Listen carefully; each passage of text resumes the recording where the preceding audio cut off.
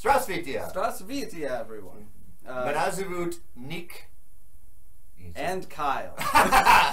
All right, today we're going to talk about the Russian film from, 2004? Yep, 2004, I think it was when it hit Russia, and then we didn't see it in America until like 2006. And by then there was already, I think, a sequel in Russia. So yeah, I remember, when we did message boards, we had to film message board. I remember the title of it, but everybody was talking about this awesome movie coming from Russia. Eventually, look out for it. So yep, and I think even the poster says the first in an epic trilogy, which is 2 films still, 15 years later. Right. So we're gonna talk Night Watch from 2004 and in Soviet Russia. Night Watch is us. So join us.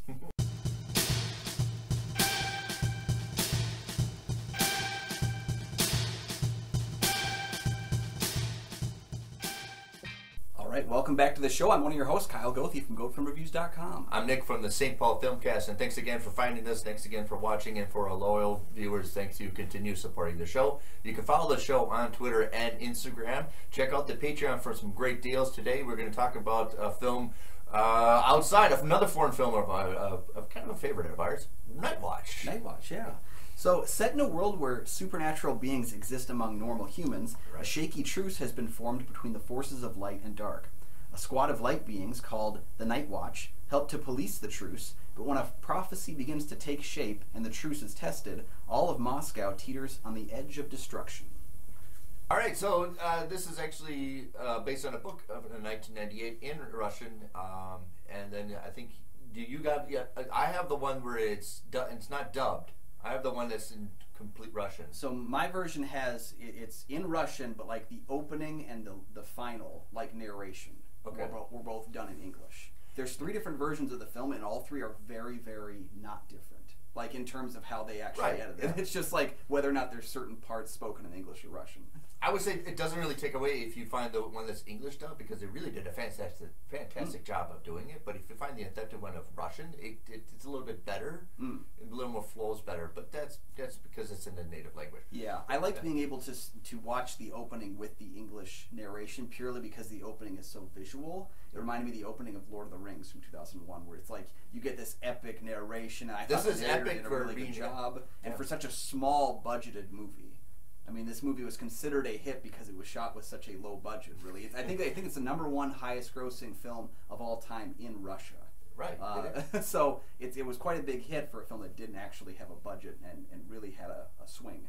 Now, if you really want to be contested, you want to how many times they cut, how much editing cuts, even like a battle scene. It's like then we flash back, we're gonna do this, and then this, and this. So it's very. One of those fast cuts is very much of the time. You did that a lot in the early 2000s. Yeah. Right. And I think this was also, there wasn't a ton of film production going on in Russia up until this point.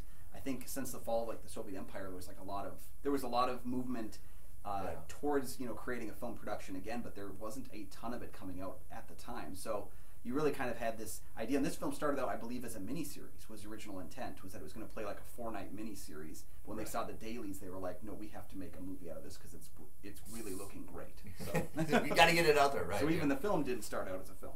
So it's like a blender of modern story and old folklore, Russian folklores. So you have a lot of like a blending of really modern, and you got vampires, you got witches, you got spells, you got all this. So it's a mixture. And it's very convoluted, but I think if you had a simple story, it is kind of a simple story, but I think the convoluted helps it out a little bit.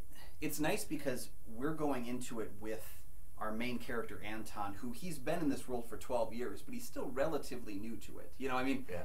There's a lot going on here, and I think having that mess of what's going on here kind of allows us to be as confused as he is at times. And really, you said it right. The film is very much a simple story. There is a prophecy. There is an accident involving a vampire that could break the truce. Good, bad, that's it. And there's a bunch of omens. Like the whole film, I mean, when you really break it down, even on Wikipedia, they just say a bunch of omens happen. And it's like, oh, okay. Like that's really what the film is described as in a lot of ways. So you can kind of lose yourself a little bit in trying to figure it out, or you can just sit back and enjoy it. So, like I said, it's plot heavy, but it's a simple story. Yep. So if you want to, navigate to a little, I mean, the whole thing I've heard Olga like transforming from an owl, and that's a huge subplot. That takes a lot of time, but it's not really an overall emphasis on what we're talking about the story. But it's it's interesting to watch. Yeah, graphics are really good. I like the lighting of it because it's like a horror movie. I don't know if it is a horror movie. I don't know if you put it in a horror movie because even the poster, even that looks like a horror movie. I would liken it to I was thinking a lot about this question. I was likening it to a Russian Nightbreed from Clive Barker, because that film is a dark fantasy in a lot of ways with horror elements. You know, that film has a serial killer, but it's also got this like underground, you know, mutant homeworld kind of a thing, and Clive Barker's got his touch. Here we have kind of the same thing. We've got vampires, so it kind of hints at that horror element, but then there's just more like fantastical elements. There's the prophecy, which you hear in fantasy a lot. A lot of good stuff. I got a lot of like superhero ideals out of the ideas of these others. Yep. Or maybe even like Harry Potter, they're living amongst us. You know, like there's a lot of fantasy elements, but he hits it with that horror tinge. And what you mentioned about the graphics, they've aged. Like there's obviously like a little bit more gumminess to the CG. Right, that's a good word for it. I don't know if it's aged poorly in that way though. You No, know, like, but it's like a timestamp. Yeah. Of like this is like what we did in 2004. Yeah, and you gotta give credit for the ambition of, you know, we don't make a lot of movies, especially of the fantasy realm, but we're just gonna throw everything at the screen and see what happens. So it's a mixture of I obviously there's a lot of horrific things to it. I mean, you mentioned Clive Barker, and like the guy gets stabbed with scissors in the hand, and then that's very Clive Barker thing, right? Or the kind of some bloody. Everything's kind of bloody. But there's some really horrific things, but I'd be tempted not to put it into the horror. I'll put it in like a fantasy, sci-fi fantasy. I don't know. But there's a lot of like Lord of the Rings kind of mixture because you have the battle sequence and the costumes and everything look really fantastic. Yep. Even the dialogue is a little bit clunky, but you get along with it, right? Yeah, it's that kind of chewing scenery kind of dialogue where it's meant to sound a little bit goofier, and of course there's that translation part of it too. So maybe what we're reading out of it is not the authentic Russian; it's kind of like Englishized, if you will. So that's kind of like a touchier thing, and you get that sometimes with those foreign releases. The film is directed by Timurbek Mambatov, who's actually been pretty prominent in American cinema for the past 15 years. Instead of doing the third part of this trilogy, he went to Universal to make Wanted, which I was a big fan of. And then he also made Abraham Lincoln, Vampire Hunter. He did Profile recently, which was the first film to use that screen grab technology where the whole film takes place on a computer screen. Which kind of like that, changed a lot of stuff going on there too. I think did it come out a couple of years ago? Yeah, well, there's Profile and Searching. I think he produced, which was kind of like a more popular version. And we also got Host last year during the pandemic, so it's kind of become kind of its own thing. He's revolutionized a lot of things. He's got a style that not everyone's gonna like. I'm a huge fan of Wanted. I thought Wanted was great, but apparently I'm in the minority of that. So, but it's that very you do a lot of wide scoping, then you cut fast to really close up into your face, then wide scoping, and then you do close ups of even pushing a doorknob. Like why are we even close up on that? But okay, we'll do that. But it's that build up of intensity where maybe there won't be so much intensity, but you want to keep that pacing. You want to keep your heart rate going throughout everything. Yeah. I actually saw this film right after seeing Shaun of the Dead for the first time, and I remember thinking like, he's trying to be Russian Edgar Wright at times. You know, where like he's got that frenetic kind of cuts and pacing to it, and showing you things that maybe you don't need to see, like in Shaun of the Dead when they show him peeing in the bowl. And then like they kind of pushing the doorbell. I think I was a little bit too critical of him at that point because I hadn't really melded my thoughts on it, but he kind of had that Edgar Wright freneticness. But it's that jaggedness that I think the editing, even though we're going to criticize it or we're going to mention it, but I think it needs it because if we don't have that, then it's a little bit slower paced movie, but we want to keep the energy going. In fact, even when they're in that warehouse battling vampires, now we got metal music. Now we got the death metal music. If you didn't know, and there's perfect color for this, because in Russian, red and beautiful are the same word. So they use a lot of red. Yeah. So in red, we always say it's a red square, but in Russian it's more like beautiful square. So, but it's the same word, Russian, which is they use a lot of red throughout all their movies, and I like that's a perfect metal because they have a lot of blood and everything. But it's delicately placed around because red is regarded as something beautiful, it's honorable. It's like where are you going to place it? And they place it everywhere. Like Anton's gloves are red. Or they're in the gloom where the boy drops. It's the red lights go down or like that. So the wonderful placing articulate of red is kind of I think intentional. Well, it's funny that you point that out too, because the film at times seems like it's striving to be ugly. You know, like it's striving to show kind of some really like less than reputable. Well, you got to go to the butcher shop and you're like, I don't think I want a steak sandwich today, right? Yeah, exactly. It's kind of okay just showing it. I kind of called it, like dirty Lord of the Rings at times, because it is like totally fine if you took like the scumminess of Star Wars and Aliens and like put it into like a Lord of the Rings kind of setting. And that's something that the big difference, of course, being that this is supposed to be in like our world, Yeah, I know. and so that we have our own like horrific kind of Lord of the Rings going on behind the scenes. So if you want, like, there's a balance, but then you have definitely like Anton's entire barometer character. I always call it the barometer character. It's his entire focus of him and what he's frightened of and what his discoveries and, oh my God, my son is now going to be the prophecy foretold and all that stuff. So I always use that as a term, barometer character, but it's kind of weird that the lead character is our barometer character as well. Yeah, and part of it is, it's odd because we do have that 12-year time jump. And part of me wishes we had more flashbacks of him figuring this stuff out, or even spend the whole time in 1992, I believe it is, where the film opens, because I kind of wanted to figure out, okay, someone needs to show me around, because there's a lot happening here. There is a lot. I do wish that there was a little bit more of that introduction to it, because the character is introduced, and they're introduced to the world, and then we jump 12 years. And I found that opening, because you said it's kind of, there's a lot of less than reputable events going on. I mean, he's literally going to a witch to have her kill the unborn child of the woman that he loves. Like, wow, okay, that's a starter.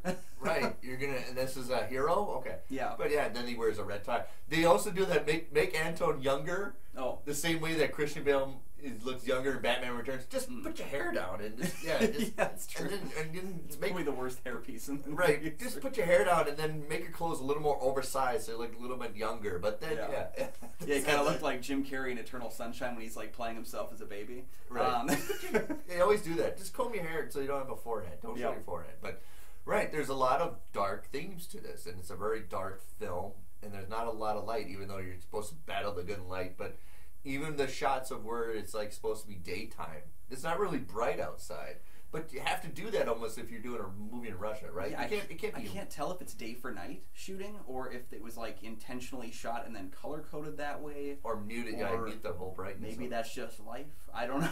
Right. I have no idea. Like if the intention was what the execution was, or if that's just how the film ended up. But yeah, it does kind of have that gloomy, nonstop gloom that we get with that, and maybe it's living in the night watch. And I think it's another one of the things of a time stamp. That's just kind of what we did, and that's still kind of going from like the late '90s. Yeah, it's still kind of where we did dark, like Fincher stuff. Yeah, mid 2000s, like everything in the world is darkness and depressing. We kind of think of like goth as like the '90s, but goth in cinema seemed like kind of the O's.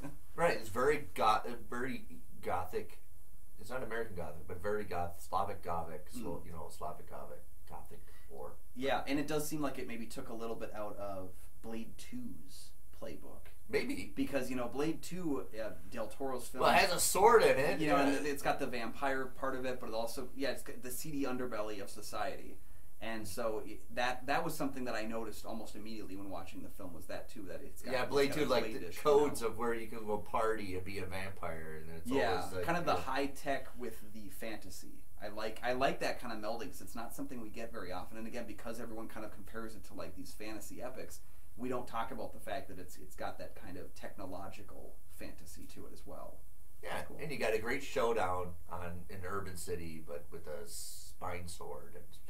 That spine sword's pretty cool. I don't really know how it plays into the video game thing that he's the guy's playing the whole movie, where he keeps cutting back to this video game he's playing. That's like video games and movies, man. Like they always look the absolute worst. This is like the most low res. It looks like PlayStation 1. It does. But for some reason they thought people were still playing that, and I don't understand how that plays into it, because the entire movie the guy's playing the game where the guy pulls out the spine sword, and it's like, maybe it's like doing like Mortal Kombat, when you had to take the spine out of people. Yeah, maybe he can do anything he wants, and he sees that, and he's like, I'm gonna do that later. But it's so weird. It's something that you never forget. Like, are you kidding me? Yeah. Right. And he doesn't fall over afterwards. I remember a lot of the snippets that we got from message boards when people talking about this movie. Like, wait till it comes out. Like, they had like the upside down head monster. And I remember that was the first thing I ever regarded. Like, what is this movie going to be about? And it's like very much, and I'm glad you're bringing up like Clive Barker. Like, this is going to be a Clive Barker horror movie. And there's more action to it than I initially thought it would be. I thought we were going to get into some deep, like Hellraiser kind of material, but it's not. It's not. It's a very folklore story. Yeah, it does. Yeah, I thought it was going to get more Hellraiser-y too, and you're right. I think folk is kind of the right term for it because it's dark, it's fantasy, but it does kind of have this. I don't want to say like it's got comedy, but yeah, like it's got kind of this element of a society within, and so seeing that you find it more believable. I think when you watch it, at least I did. You find a belief that this could exist somewhere, and just like with Nightbreed, it could be behind the veil of society. And you have a little bit of comedy, like him in the night train, the cart train with the flashlight. And oh yeah, are you crazy? Yeah. Ah! Or them, he's mimicking the owl before the owl turns into the human Olga. But yeah, the play. So it's a lot of dancing, a little awkward of comedy. Like, do you have women's clothes? Are you kidding me? Right? Yeah. His neighbor. There's kind of a kookiness to the whole thing, where it's a little bit peppered kookiness, right? Yeah. It's, and I'm not sure if I found any of it actually like laugh out loud funny, but it's just kind of this. It's endearing in a way because it's the kind of jokes that you would make when you're by yourself at home. Because it's not going to actually register a laugh, but like you find it funny. So. But like we talked about other movies before, like The Possessor stuff, where we have very dark themes to it. There's really no comedic point in to elevate it. But here you have a little bit of let's take a break from all the gloom and have a little bit poke a little fun. And I think that part of that comes with the performance level too, where like everyone's yelling a lot in the movie. Oh yeah. But the yelling is kind of. It's again kookiness. It's that harsh dialogue. Yeah. They're yelling, but they're yelling about some of the strangest things. And if you just took a snippet of dialogue from the film, having not seen it, you'd be like, "What is going on?" It's kind of builds up that intensity, like emergency, like where everything is important, and right? Yeah. Blaring, like even when they're chasing the car, and then it gets flipped and everything, and then that's part of okay. It's okay. Yeah. So if you got to be careful because when you Google this, there's a lot of other Night Watch films. There's one even from the 30s, so it takes That's a little. True. It's a popular title, but I think if you're going to talk about Russian films, and then I don't know why the Oscars didn't accept the submission. Yeah, so this was Russia's for international film. This was their submission, which was not. I don't know if I would say that it would win Best International Film. But it's certainly like, it feels like, again, I haven't seen, I don't think any of the actual nominees, but I feel like it was pretty darn good to be associated with that and to celebrate kind of a resurgence of new cinema from there. So I would have put it on my list. Right. I didn't think it's just too much actiony, too much dark, too much, for the Academy when that snotty, Yeah, I think we hadn't kind of, as a society within the Academy, hadn't developed to the point where we were giving Get Out nominations and like those kinds of things too. I mean, we still didn't. A little too more horrific for them to. Yeah, and because this film is sold as a horror movie, I mean that's how I was sold on it. If you look at the poster, I mean it looks like a zombie on the front of the screen. There's evil birds flying everywhere. Like it feels more in line with like the Resident Evil movies, just based on its like the way it looks on the poster. So I could see a lot of people within the Academy being like, no, I don't think so, and then just moving on to something else. So right. I'm glad you brought up the birds. They're almost like the birds not really ex machina. They're more like MacGuffin. All of a sudden the birds are here. Bad trouble. Here, the birds are coming. Right. I know, like if you were driving by and you just saw that one building with all the birds circling at the end, you're like, maybe we'll stop for dinner somewhere else. But it has that Peter Jackson long, the battle on the bridge, and then they pull away, keep going, that pull away that Peter Jackson used for all the Lord of the Rings stuff when he showed the epic battle. See, and that's where I think, the CG is kind of endearingly, aged. Where I found it likable even though it looks kind of bad right now when it's like the heavy zoom, the heavy pull out. They do that movement on the train as well twice, I believe, where they zoom in on him in the last car. And when that happens, I was like, okay, it looked silly.